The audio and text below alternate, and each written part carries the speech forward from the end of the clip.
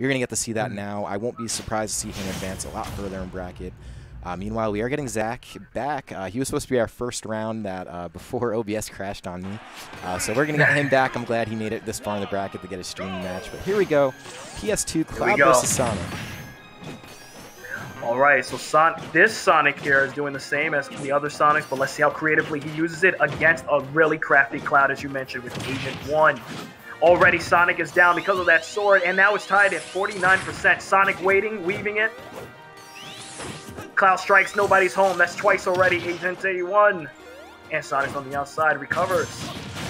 Yeah, so I'm really curious to see what Javi's going to be able to do with this limit, because he's going to be able to possibly translate that into a stock, but this limit, unlike the past game, does have a time limit on it. So he's going to have to use it soon. Yeah, he knew the time was coming, just threw out that blade beam, but he's in a good place. He can probably still take the stock. Yeah, this Cloud is crisp. Cloud is definitely looking for all openings, no lag at all on his side, as both opponents are now at 100% and over. Cloud with a good block, moves into the center. Sonic hovering, looking for his spots. Muhammad Aliing it. Cloud swing and a miss, and that might be to his detriment, Chris. Yeah, it might be, and this is one of those positions where I think Cloud has a lot more ways to, actually I shouldn't say that, but kind of has more ways to kill Sonic than Sonic does Cloud. The thing about Cloud is he's very vulnerable off stage, but as we've seen Javi playing, he's sort of been controlling the stage all game, letting those up smashes rip, because he knows if Zach lands into it, he is done. There it is, there's another one. There's another one, yeah. Again? Sonic is trying. Sonic is looking for that moment. See, Cloud keeps swinging, misses. That's going to be a problem, but that's the upswing there with Cloud. Cloud looking for it with 140%, 155, and that's backboard elimination for our player from Mexico. Yeah, let's see. I mean, this is a situation, despite Zach being up, that I think is a little better for Javi, because really all he has to do, he really wants to up smash, man. I don't blame him. It's so fast. It's such a fast move, and it will kill. Dash attack will also kill. I would say pretty much any of the aerials other than Nair will probably do the trick. But man, Zach really slippery. No, these no. Cloud is continuing to look to knock out Sonic upward. Sonic with the roly-roly. 153%. He's a full 100% over and still picking his spots. And he's doing so successfully. Nitpicking with that Sonic. Cloud here looks like he's on the defensive end as he has less percentage than Sonic.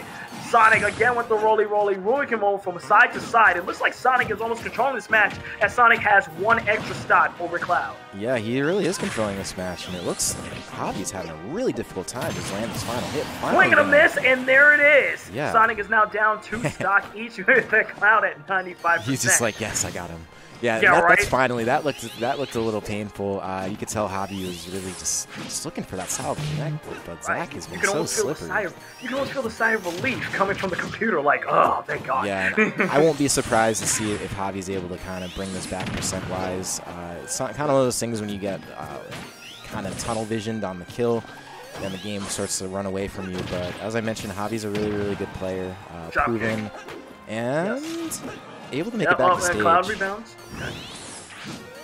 Sonic doing the same thing over and over again. There it is, just hovering and picking his spots, waiting for Cloud to swing and miss, so Cloud can just be taken advantage of. And as you can see, Cloud's recovery just not being that great. Really vulnerable off stage. Zach really taking advantage of it. All right. Game's almost tied here at 52 to 23%. Cloud looks like he's finally got into a little bit of a rhythm when it comes to timing down Sonic's attack. But if he's looking for an upward knockout, he's going to try a little. Oh! I don't know what happened there. What just happened there? That's a finger slip, buddy. Yeah, I think just some. Yeah, I don't know if that was Wi-Fi stuff or if that was just a misinput. But I'll be honest with you. The grip. I think Javi was a little frustrated with that whole first game, so he's going to probably just settle down and come back at it game 2. It could be a totally different game. Sometimes game 1 and game 2, you'll see someone just totally change up. And I don't know if Javi has other characters or not. I won't. I'm not entirely positive, but it looks like it is going to be a stage switch anyways. But yeah, I mean, I think he just sort of got frustrated that first game. I think that's kind of what happened. Take a look at our Twitch chat. WebJP468 says Javi definitely gave up game 1. Yeah, I think so, man. It was just, oh, wow, Ridley. Oh, okay. we have a huge character change up here. Ridley. All right. Let's see. Oddly enough, Ridley not the most popular character, but we get to see him quite a bit on this stream for one reason or another. So we're going to see him again. Default skin Ridley at that. This character is strange, I guess, is the word I'll use. Yeah, please describe this character and how we would see some gameplay. Granted, Sonic is just taunting him at this point. Like, what do you want to do? He did the Ridley taunt, too. That taunt is so unsettling where he just kind of stands up tall and you're like, ugh. Okay. Meanwhile, Ridley hasn't taken any damage for the first few seconds. While the damage is 81%, Ridley is still practically invulnerable with just 9.5. And now Sonic is going to go ahead and change it using the same strategies, except that Sonic was pretty darn close to being knocked out. Oh, no, it's not. Yeah, so Sonic. Off the bat, you're going to notice Ridley just has... I mean, Ridley's recovery isn't fantastic, but it's better... It isn't fantastic because it doesn't have sort of like the movement that a lot of similar recoveries have. But it's a lot better than Cloud's. That being said, he's also really strong and also really... There you go. There's another up smash. There's your knockout. Upswing. Upswing, correct? Up smash. Up smash, same idea. The one that sends you up. So, all right, we'll see how much Javi could capitalize on this little bit of lead he has here. And I'm going to say probably pretty decently because just based off that first stock alone, this just sort of mounts up the percent early on. Already does have Zach at 26. But then on Twitch chat, we have EOSSV saying Ridley has one of the best smashes in the game. One of the best up smashes. That probably is true. It's pretty strong. Covers really good area. Very good anti-aerial. And did get him that first kill. Oh! Eliminated by the Sonic. And notice that Sonic has changed up his technique quite a bit. Maybe he'll revert back to what he did in game 1. I mean, that would be the safe bet. It sounds like Zach is a bit of a defensive Sonic, if I'm understanding Twitch chat correctly. I'm not familiar with him as a player, but I know a lot of the Wi-Fi guys in the chat are very familiar with him. The Wi-Fi community is definitely, it's a good one. I actually appreciate these guys quite a bit. They're all kind of grinding hard. Yeah. Sonic, of course, nitpicking once again. Sonic doesn't do a lot of damage, but he's definitely annoying, and that's exactly how he's been knocking folks off. 98%, now 106%. What is happening to dear Ridley as this game is darn near close? That is it. Yeah. Ridley! There we go. That does it. I believe that's called Pirate Rush or Space Pirate Rush, whatever it is going to take the stock. You can't always mash out of that at high percent. Low percent, you mash out. High percent, you're dead. So that is Javi recognizing that, and landing it is a command grab and does do the trick. So here we are once again, Javi a little bit of a lead and counting. All Sonic mains can do is spin dash, homing attack, eat hot chip, and lie. Love it. Good comment in the Twitter section. In the Twitch section. Really, again with the up smash, tried it. Tried it again. It's almost like volleyball out here. Yeah, it really is. He's been doing a great job keeping him up there, and Zach's been coming down aggressively, and Javi's identified that and has been punishing accordingly. Really just waiting for the fan. Oh, that's a knockout to Ridley as he comes back again. No stock, and Sonic is at 102%. Goodbye, up smash, game, Ridley. Yeah, this was a counter pick. This was a really good counter pick by Javi, and I'm starting to see already he's literally doing the up smash strategy at a shield, kind of waiting for Zach to do something spin dashy or whatever coming up, or coming downward on his shield. Couldn't land the up smash with the Cloud earlier. Goes Ridley and solves that issue. So it looks to be the proper counter pick, and I don't know what we're gonna see out of Zach, but. Oh man, I'm just laughing at this. Once again, if you're just joining our Twitch channel over here, smash.gg/DNA for the bracket, United E-League Federation.gg, and of course join our Discord. You guys are hilarious within this Twitch. Yeah, he really just keeps homing attacking. Someone else keeps saying, serve it up, Justin. We are playing volleyball. That's what it felt like. What a nice introduction of Ridley. Yeah, that's a good one, man. Ridley he's interesting, to say the least. He's a really interesting character. There is the verdict's been out on how good he is, for a while now. But wow, we are getting a Metroid! Yeah, we are getting a what am I trying to say? Canonical matchup here. Ridley being Samus's nemesis. Yeah. So here we go. Let's go and do it. Let's take it back to Nintendo. Let's take it back to 1989. Ridley, Samus, Smash on UEF. Yeah, exciting stuff. So here we go. Ridley, Samus. I don't think I've ever seen this despite these guys being from the same universe. So we'll see how this plays out. Obviously, Samus has all kinds of ways to keep you ranged out and collecting damage. And yeah, that up B is really, really good. Screw it. So if Ridley has that up smash, what would you say Samus definitely has to his advantage? Is he more of a homer? Is he more of a smash? So, what type of character? So Samus is very ranged. As you can see, all the projectiles coming out, and there's a lot of ways in which Samus could sort of, colliding with that charge shot. But there's a lot of ways that Samus could sort of just hang out on one side of the stage, shoot stuff at you, make you run in until she does that, jumps up and sets you on fire. And just like we do in video games, Samus so far is just kicking behind on his arch nemesis because Ridley now, unlike previous games, has 115% as they both have 3 stock. Metroid is just a different Metroid.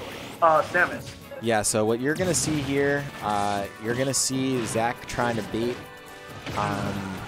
Javi into jumping into that forward air where you see like all the fire come out of the that right there. Yeah, there it is. That will definitely kill Ridley right now, and gonna survive. Okay. But yeah, so what's gonna happen is Zach is gonna shoot out all kinds of projectiles and then try and get Javi to jump into that fair, but doesn't even have to do that. Gets to kill elsewise.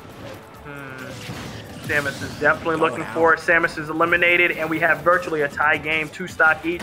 Ridley with 18. Currently with 52 after 2 hits. Samus now with 15. Now, there it is. There's that grab. Combo.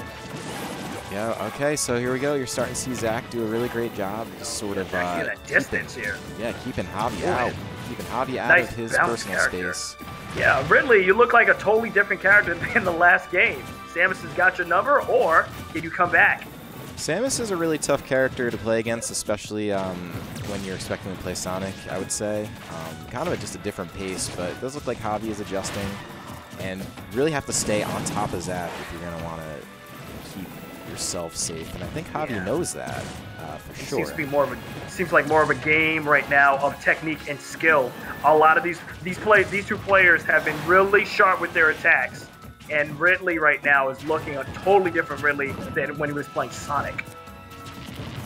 I gotta tell you, this doesn't look like it's the most fun matchup for Ridley.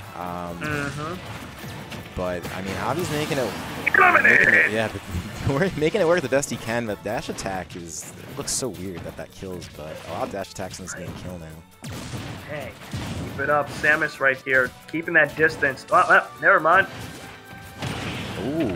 Back kick, and that didn't work. That was close.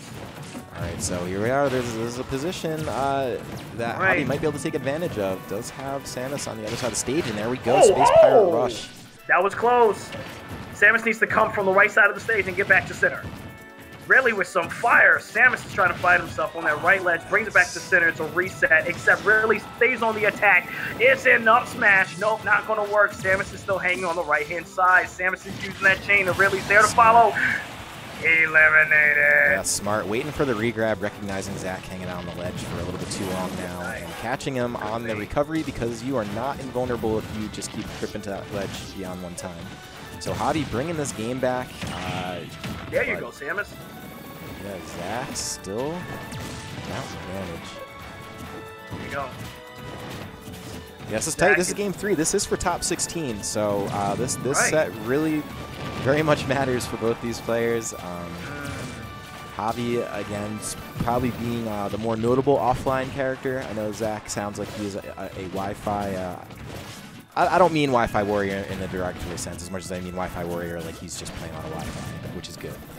So question, Chris Elodian, when you say a Wi-Fi warrior, is there a difference between Wi-Fi players and LAN players? So yeah, so that's kind of the big thing that's happening now since COVID happened. This game isn't best played online because there is some difficulties with like, oh my god, he just pulled that out, baby. And I'm not surprised to see it, but that is a really good win because that was not looking good for a bit. But yeah, so offline Smash, no lag, you play one-on-one, and there was massive scenes for that. That was, you know, at peak, right before all the pandemic stuff happened, there was a tournament, 100,000 viewers, concurrent viewers at one point for this tournament with like 1,000 entrants. So that was like the level that was hitting.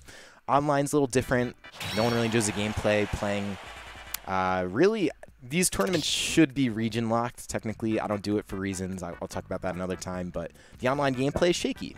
So the community is a little different. But then you also have this whole different group of players that play on Wi-Fi or online Smash versus offline Smash, because that's just like what they have. Like maybe their parents aren't bringing the tournaments, maybe they don't care to go, but like, you know, all the events are online now, whereas there just wasn't that many before. So there's definitely a difference.